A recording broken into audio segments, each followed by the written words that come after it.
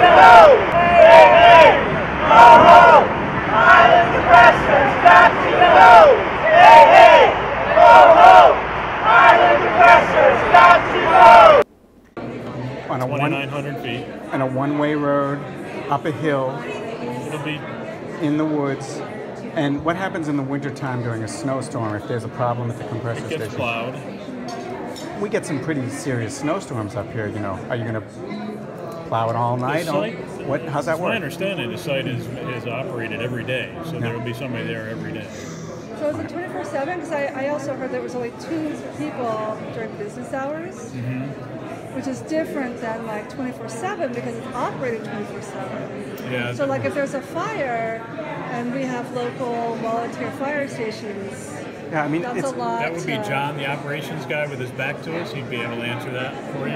We talked to him. We did too. Talk This is to the problem with this kind of forum is it's like Yeah. you're kind of being sent Each from one person table has to a the different other. area of expertise. I'm a project manager or environmental project manager for FERC. And you're working on? We're working on the Eastern System upgrade for the, sorry, I forgot to cut this name at this point. It's the docket number is for our project that we're reviewing is in pre-filing. So our docket number is PF 16-3. We'll look at that and get additional information. Okay. Thank you. And is this your first project? No, it's not. Actually. How many have you done? This would be probably the 5th, different varying degrees projects for environmental assessments to environmental impact statement. And what's your schooling or your background, if you don't mind? I'm from the University of Tennessee, master's in anthropology. I'm an archaeologist by training. Thank you very much. I'd like to know why the people in Minnesink are suffering from headaches, rashes, and nosebleeds. I can't speak to that. I didn't prepare those studies, so I really don't know. Have you looked at the studies? I have. And what's your response to them? I really can't speak to them. Because don't know. you're a spokesperson for Millennium. I don't understand. I'm preparing the air permits for the Eastern System upgrade. I didn't prepare anything for Minnesota. Okay, so when you prepare those air permits, is that not a consideration to look at your previous I've operations? read the studies, and will you monitor what's coming out of the stacks? I will make sure that it meets all applicable air quality requirements. That's not. We're not monitoring it unless if there's a requirement by the DEC. I understand there's no requirement, but if people are getting sick, isn't it the duty of the corporation that's? See, you're automatically assuming that it's the Millennium Station that's causing the sickness, and that has not been defined but yet. we do know that air monitors have been placed around that area. I've read that study, yes. and I don't think it's a dispositive study, truthfully. Yeah, because? It doesn't appear to have been done very robust. So would Millennium do a robust study? At this point, if it's required, they would. So only if it's required by law? Well, I can say, I can't speak to whether the study was done correctly or not. I did not prepare that study. Right, but I'm interested as a corporation whether you are going to be responsible citizens to the community. I believe that they are working with that group to the extent that they can. Which group? Talking to them. I believe there's the Stop Menacing group. I believe they've talked with them. Well, I'm from Highland, and no one said anything to us about monitoring the air. I can't speak to any of that. I'm tasked as an environmental consultant to prepare the air quality permits. Are you on staff with Millennium? No, or I'm not. You're I'm an independent contractor. I'm an independent consultant. Okay, so you're paid by Millennium. That is correct. Okay, thank you very much. With group discussion as opposed to breakup discussion, and also the fact that people are getting conflicting information tonight as well as misinformation.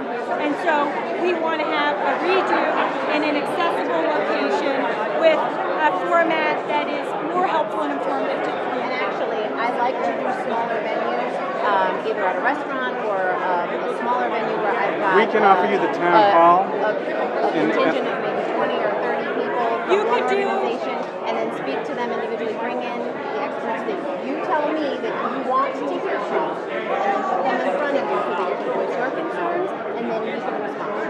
So if you want to have a boatload of smaller venues that all have to be open to the public, so anybody who can come to them, that are appropriately located, so they're accessible, including to people who have infirmities, who have difficulty traveling. You know, frankly, if there's smaller venues, we're just going to need more sessions, which is more of your time. But you know, George said they can find. We'd be happy to the town hall. I know they'd love to host you in Highland. That's not the impression that I got, but it also wasn't large enough for this event that I needed to. But if we're doing smaller groups, we could probably get you the school. School gymnasiums yeah, are always fine. available. You know, I like the smaller groups, and I am happy to host 10, 20 to 30 person sessions. We've got this is the concern. This is the problem with that. Is people. You have a lot of people that want the benefit of the information. And they want the benefit of the collective dialogue. And there are a lot of people who don't know the right questions to ask, but they understand the answers that are being given. And so they want to be there to hear the question from their neighbors and to hear the answers that are given to the collective.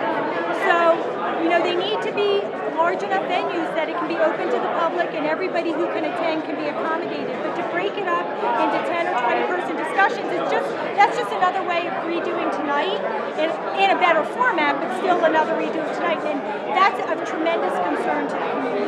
Fragmentation of the information is really bad for us.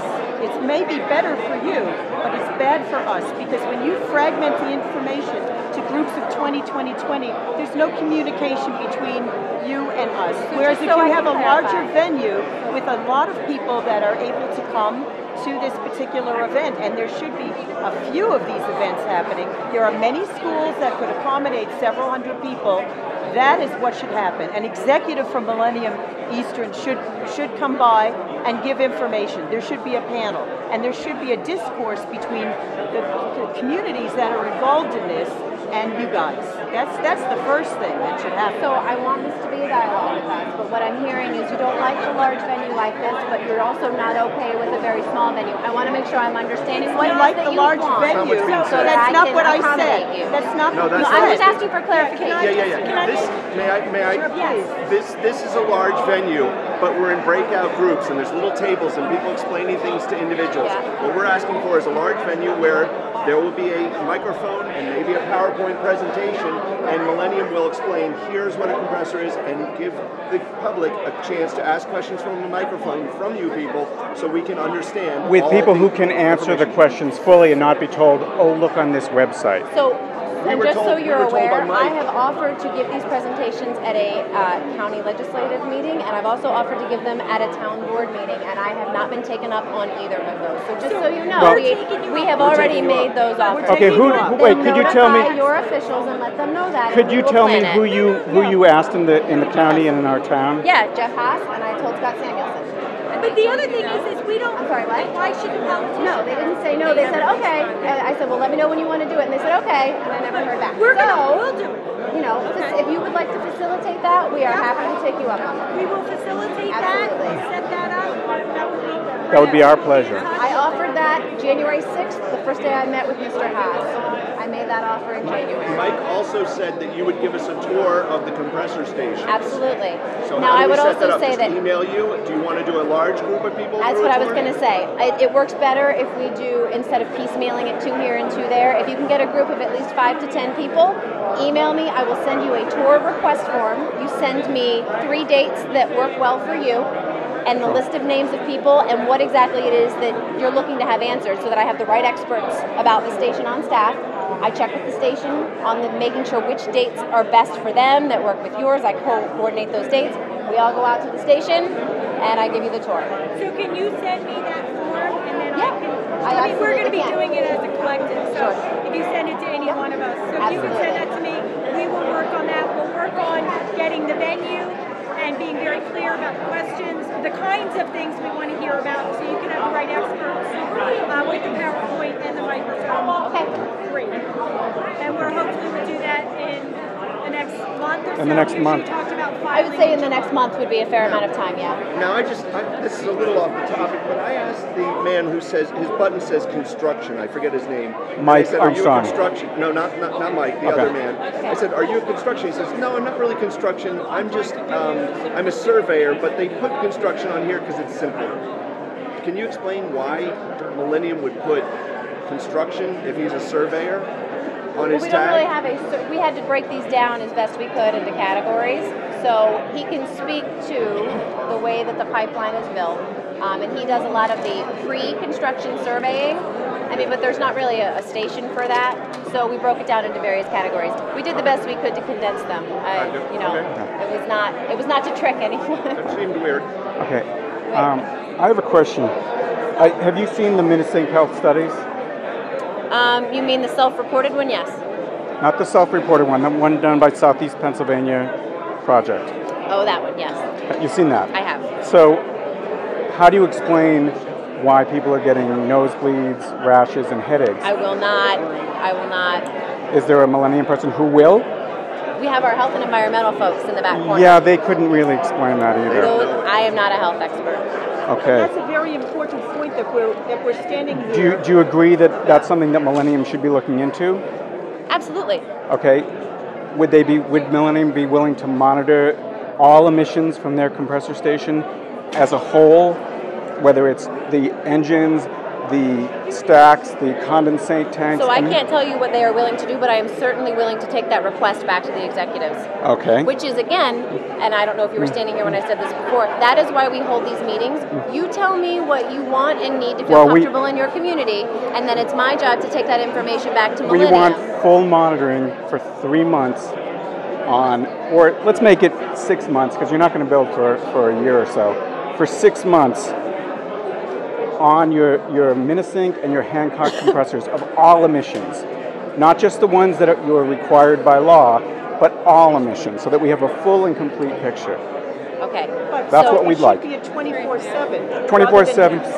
Specific moments. So that we get spikes, there everything. Isn't anything happening. That's right, because we want to know what comes out during blowdowns and releases and the whole picture. 24/7. We want to grab. Since that's going to happen in our community. So I will take that back, but I've also had about 50 other people make requests to my face verbally tonight. Oh, I'll send you an email on that, don't worry. Send me an email. We have comment cards at the front table. Yep. One or the other will get you there, but my brain only holds so much. Sure, no, I understand. I understand. So, but please. I understand. Just because we live there, we're going to be the ones who are breathing it. Understood. And I know that if it was in your community, you wouldn't want your family breathing what comes out of this facility. Understood. Again, this is why we hold this. I want your comments and feedback. I take it back to the company. We haven't filed the proposal yet. The proposal gets filed in July. So that's why we do this now. What's filed? The proposal. We haven't put the proposal through. So this is extremely premature, I guess I would say. It's a rough draft, if you will, of the basic overview of what we would like to do. Right. This is your time to tell us what you want and need from it, and then it's our job to comply. They hired me before they started this project because they knew that they needed someone to be that liaison with the public and bring things back to Millennium. They didn't have someone in this role up to now. So that's what I'm here for. Okay, you've said at a number of outlets that this is a kind of a good compressor, not one of those dirty compressors that are out in I never used production. the word good. Yeah? Don't put no. Okay, so, I said some of the misinformation in the community right now, some of the statistics I've seen, some of the chemicals I've seen, I've heard it referred to as a wet compressor. That's not what this is. I don't know where you've heard that. Actually, your scram paper that went around, it's in the first line of it. It says it's a wet compressor. It does. I will look at that. Okay. I will look at that. And the other ones are not wet compressors? Ours are not, ma'am. It's a dry compressor. It's a dry compressor. It's called a transmission compressor, and it pushes the gas down the pipe. Wet compressors are what they use when they pull the natural gas out, and it's got water and sand and I guess a number of the other chemicals. I'm not familiar with them, but a number of the other chemicals. That's where they extract and separate out and dry out the natural gas before they put it in our pipeline and send it down. So they're completely different animals. And okay, so but this compressor that we're getting, though, is a dry compressor. It's a dry compressor, and what kind of emissions? Does it emit anything that could be considered carcinogenic or toxic in any way? To my knowledge, it's natural gas. That's not the question. Does it emit anything that is carcinogenic or toxic in any way? Natural gas is 98% methane. Well, I'm sorry, what? That's a very evasive answer, though. No, you understand that. But I'm not a health expert, and that's why we have health experts here. This is why this particular venue, this particular format of information giving is so faulty because the information is not given to everybody in the group. And the questions that we ask are not your expertise. And there should be a panel up there telling us, somebody on that panel should be able to answer that question. This disseminates information, much of it faulty, much of it inadequate, and therefore it's really not a good way to go about it. I guess you said it's a, sure, you said it doesn't emit bad toxins, or it just emits natural gas. So I don't. But you've been saying in the paper, oh, people are confused. This is not one of those bad compressors. Well, we'd like to know. No, I said it's not a fracking compressor. Is what I said. Okay. It's not a fracking compressor. Okay. So true enough. Formaldehyde, radon, no, those things. No formaldehyde and radon will ever come out of this facility. Of course, there's radon. It's the Marcellus Shale. And it comes out of your pipes. By the time they clean it out with those wet compressors, which are at the fracking sites, and filter it. So I mean, you guys probably know about radon. If you have a house that's been cooped up for weeks, months, a year, and you have a basement in that house, the radon levels are going to be much higher because it depends on where the house is. You can have radon and you cannot have radon. Yeah, but when you send a pig through those pipelines, it cleans out radon. Along those same. Where does that come from? Along those same lines, when natural gas is pulled from the ground and then it's sent through multiple filters at multiple compressor stations and comes down, that radon is dissipated from its site. There's still radon coming out of a compressor station. There's radon coming out of a compressor station. You told me you told us yourself you're not an expert. Radon comes through the pipes. Has that been measured? Radon, and your information is coming from. You're doing research on it for quite some time. The Hancock Compressor Station air permit from a couple of years ago says that VOCs and hazardous air pollutants, including formaldehyde, would be predicted emissions from that station. So from the Hancock station? Hancock, which is just one down the line. I'd be happy to look at whatever it is that you. That's in your FERC application. Actually, it says explicitly that those substances will be released from that compressor station. It's so slightly less than at fracking compressors. Transmission, slightly less. It's like 95% methane compared to 87% methane. Slightly less until there's a Do you know why blowdown. Mr. Haas probably didn't get back to you? He had to recuse himself. Oh, I knew that.